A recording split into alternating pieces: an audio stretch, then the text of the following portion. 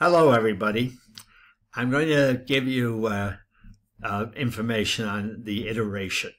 I've already done this video once, and then I did it all and then discovered I didn't have any audio. So it'll be a little more condensed than it would have been otherwise. So, up to now, we have talked about all these items here: input, output, arithmetic assignment statements, Boolean expressions, if statements. We've talked about # include, using namespace standard, int main, return 0. We did strong typing by using int, double, and char. We mentioned bool. We didn't use it, but I'll use it today.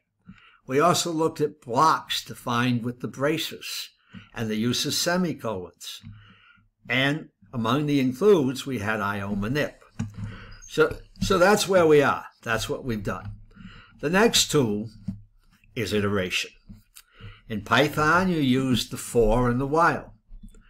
We have the for and the while in C++. But our form of the for is different. Actually, we have two kinds of fors.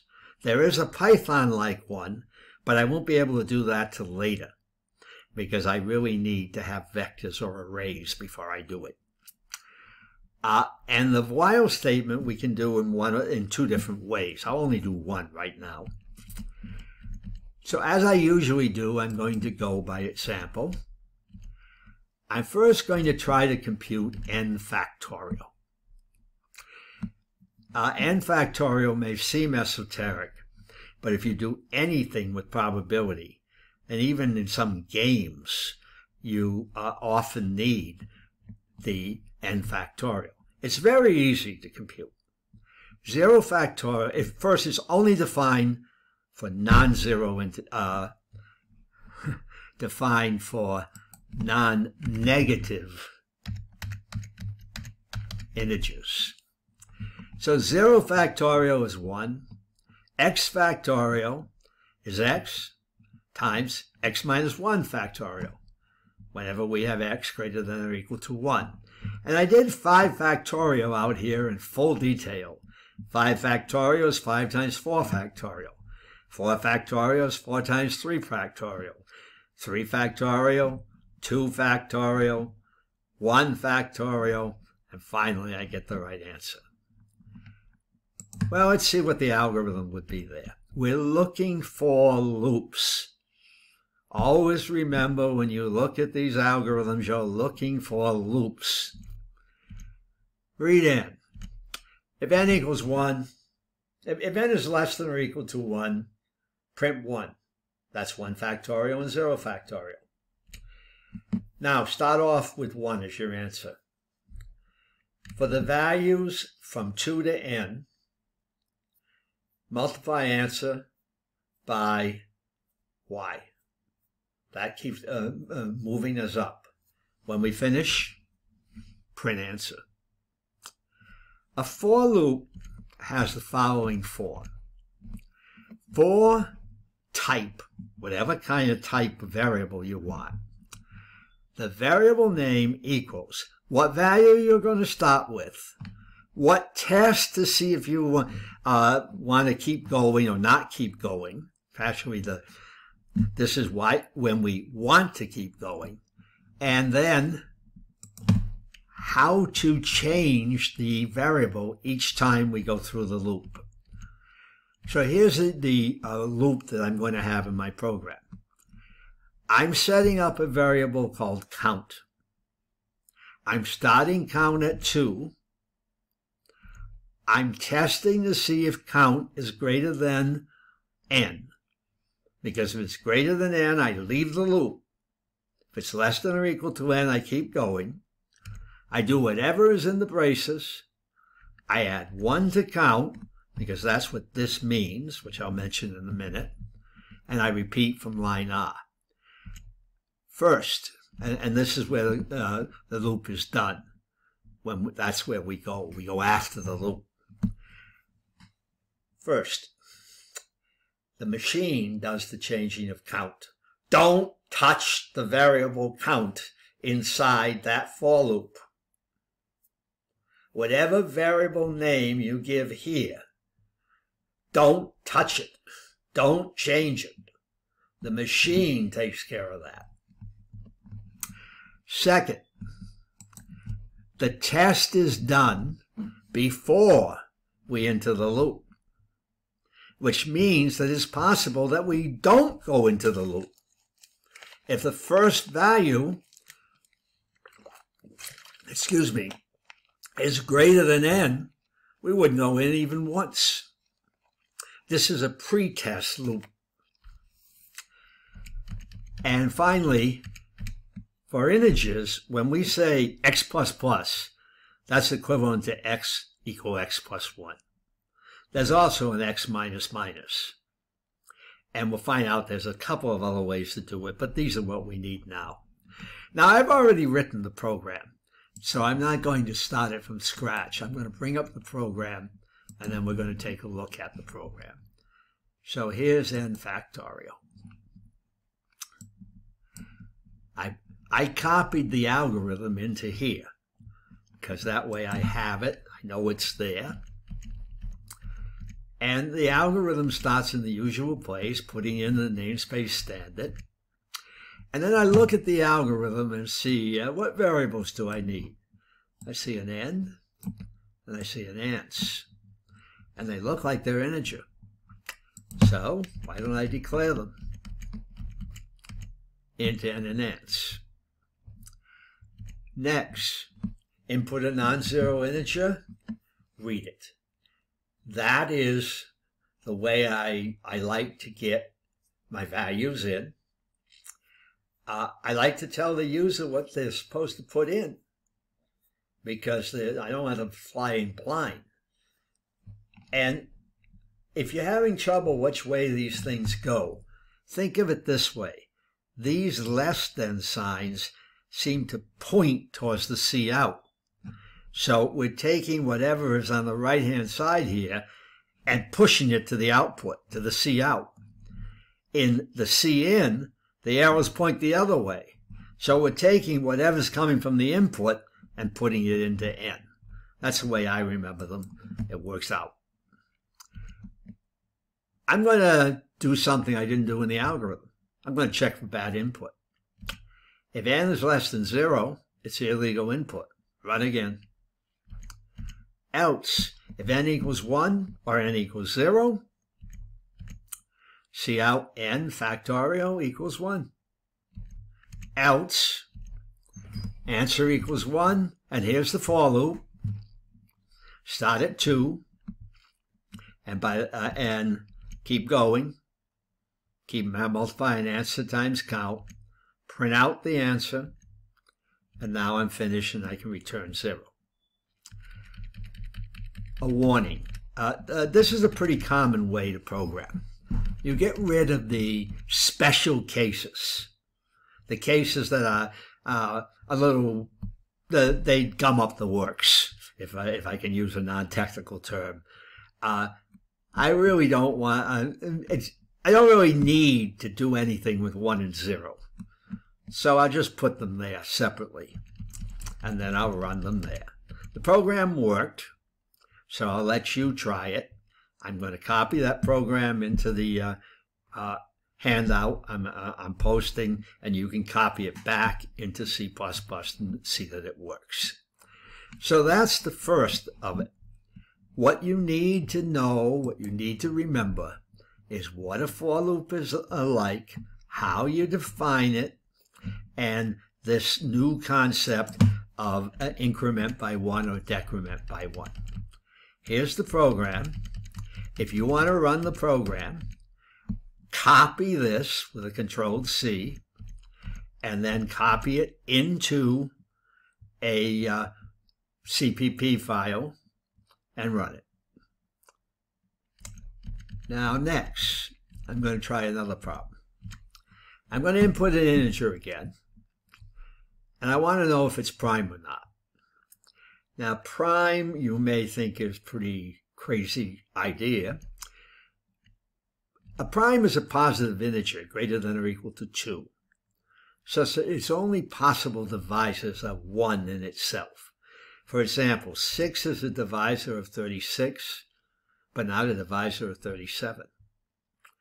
And it's very easy to tell if something isn't a divisor. All we do is use the mod. 36 mod 6 equals 0. That means that 36 is a multiple of 6. There's nothing left over when we divide by 6. So 6 is a divisor of 36. If it doesn't come out 0 when we take the mod, it's not a divisor. Primes are used today in cryptography. That is the encoding of messages. I think trillions of dollars cross the Atlantic every day. And they're protected by codes that in many cases depend on very, very, very large prime numbers. That is the current method that we use for encoding. It's called public key cryptography, or the RSA algorithm. So here's my algorithm. This is based on an algorithm from a Greek of the ancient times. In case you don't know, maybe they told you this in Western Civ, I'm not sure. The Greeks were extremely good in math. They, if you want to blame anybody for making math important, blame the Greeks. The Greeks had many of the ideas that we've carried forward, including geometry, for example. Now, there was a Greek named Eratosthenes. I may have that spelt wrong, but I think it's close to right. And he came up with a way to enumerate all the primes. His concept was simple. He said, let's lay out all the numbers from 2 up.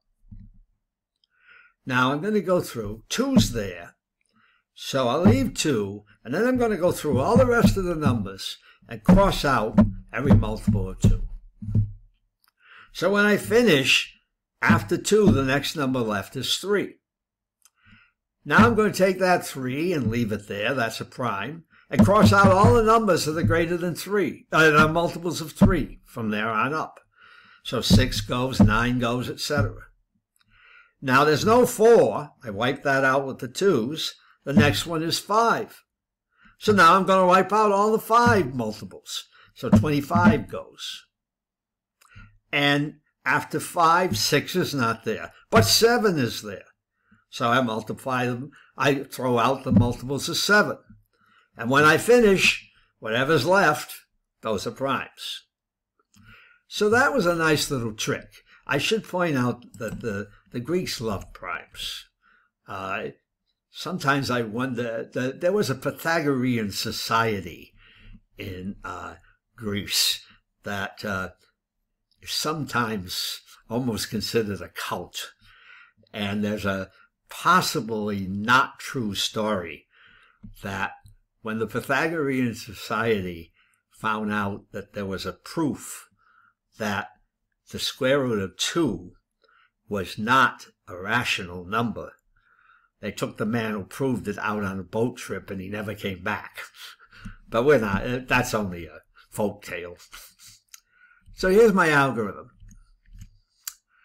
I'm going to first check and see if it's 2 or 3. They're prime, why do anything else?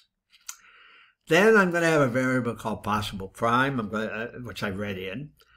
I'm going to, if it's divisible by 2, it's not a prime. Those are my special cases. Now I start off with the possible divisors. Because I got rid of 3, I don't have to have any special trick with 3 here. Possible divisor 3 starts off. And I'm going to use a Boolean.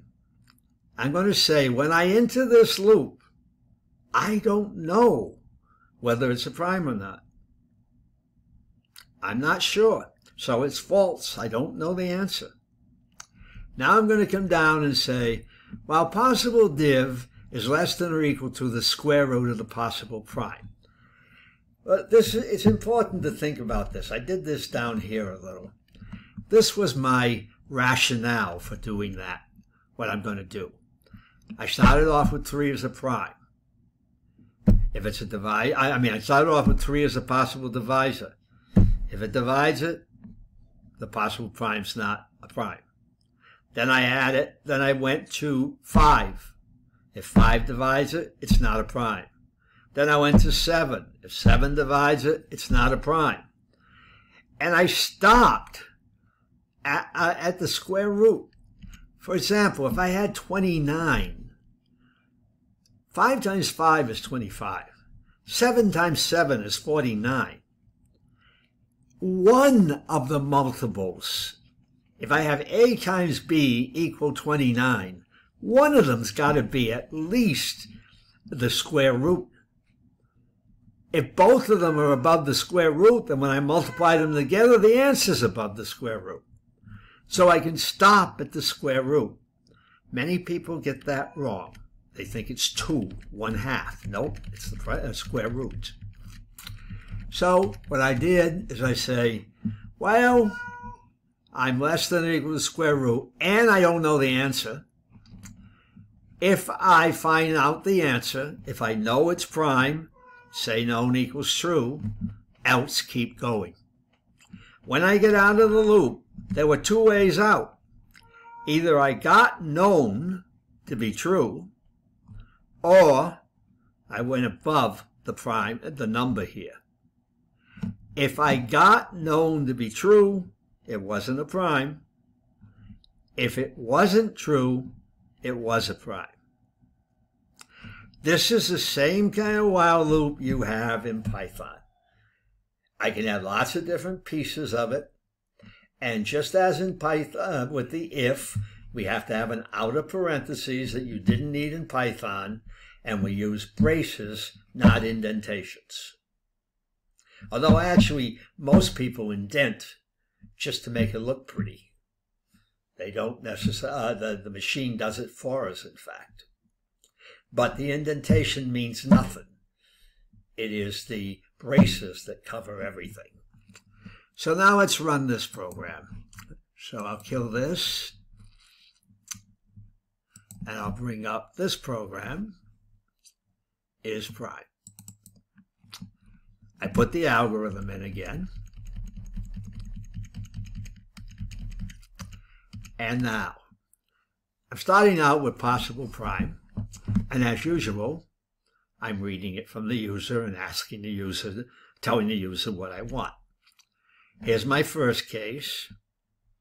If it's one of those, it's a prime.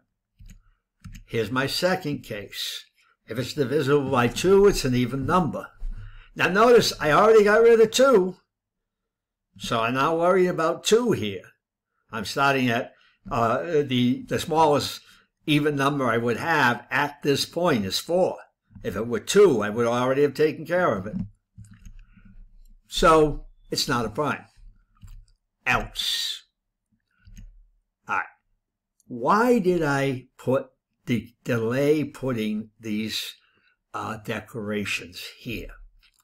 I did that because I don't really need them until I get inside this loop. And I want to start talking a little about the concept of scope. These 2 variables are only known in the brace that begins here. They have no meaning. They don't exist out here. The scope of them is the smallest set of braces that includes them. That means they don't have to be defined until they're needed. If I have one of these cases, I won't even need them. So that the trick is usually to put them where you are starting to use them. Also, I did something new here. When you define a variable, you can give it a value. You can give what value you want for it. That's an initialization. It sometimes makes it easier. And also, I decided that I didn't want to compute the square root of the possible prime all the time. So I did it once and for all under SQR. That's an efficiency. It's not defined it's not being redone all the time. And a bool is my Boolean, and again, I initialize that. Now I have this for loop, the while loop, just as I said I would. I have this. I change known to true. I just found out it's not a prime. Else, move forward to the next possible divisor. I start out with 3, which is odd, and as I keep adding 2, I get only odd numbers. Yes, I'm doing some inefficiencies here, but until we know how to do arrays or vectors, this is the way to do it. When I get out of the while loop, I ask, what's the value of known? If the value of known is true, then I found something that divided it. That's the only way I turned known to true. Otherwise, it's got to be prime. I in that else. I in the else branch that I'm working on above that. I return 0, and the program's done. Now let's run it. I'll test it with 2. 2 is a prime. I'll test it with 3. 3 is a prime. I'll test it with 25. 25 is not prime. I'll test it with 29. 29 is prime. It is, by the way. I'll test it with 120. It's not a prime. So I suspect it works. Now what I'm going to do is I'm going to put this file out there, and it has the program on it. So if you want to run the program yourself, you can copy it. Just go here and go down and map it out, go Control-C, and then bring up whatever you're using as your C compiler, start a new file, and copy this program into that into that particular project with a Control-V, and then just run it. That's it for now. I'm going to put out homework fairly shortly, and I'll put out this particular video. So long.